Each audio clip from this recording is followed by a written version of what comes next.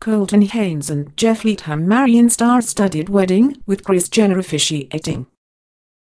Congrats to Colton Haynes and Jeff Leatham. The American Horror Story Arrow and Teen Wolf star and the Four Seasons Hotel floral designer are married. The two tied the knot in Palm Springs, California earlier this evening in a ceremony that was officiated by Kris Jenner. The men proposed to each other earlier this year. Leatham revealed on Instagram on October 10 that the two planned to wed at the end of the month. "The fact that I get to marry this man who is beautiful inside and out at the end of the month makes me the luckiest man on earth," he wrote. "He is an inspiration to me and so many others, and I am so blessed to spend my life as his husband so very soon. Love you at Colton Haynes." He posted on Thursday, a day before the wedding, "I have the honor and great pleasure of marrying this amazing human being tomorrow. I love him to the moon and back, and I am blessed to soon call him my sharp husband. One more sleep baby." Haynes, 29, came out publicly as gay in May 2016.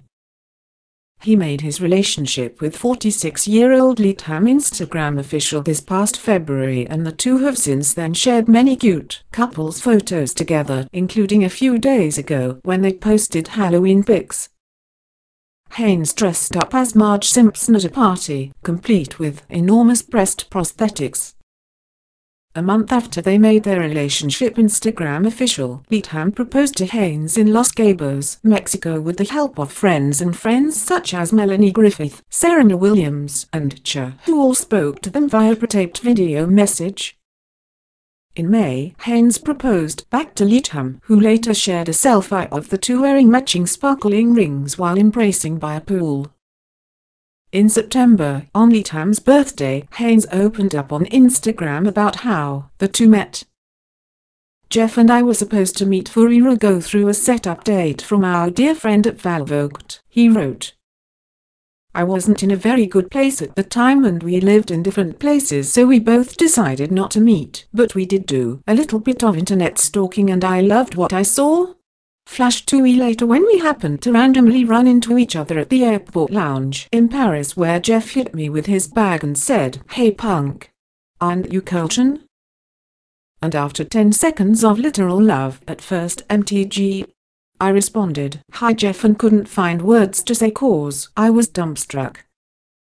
So after he physically accosted me, he then carried my bags to the plane where we sat just 3 rows away from each other, he said. After passing post-it notes back and forth and sending champagne love letters, Jeff asked me to come cuddle with him on the plane, and from that day on, my life has forever been changed. There aren't words to express how kind, loving, beautiful, and talented this man is, and I'm so lucky to get to spend not just his birthday with him, but also life with him. Oh my rock. I love you. Happy birthday, Booba. He's like sunshine on my face, Leatham wrote alongside a sweet couple's pic a few weeks later.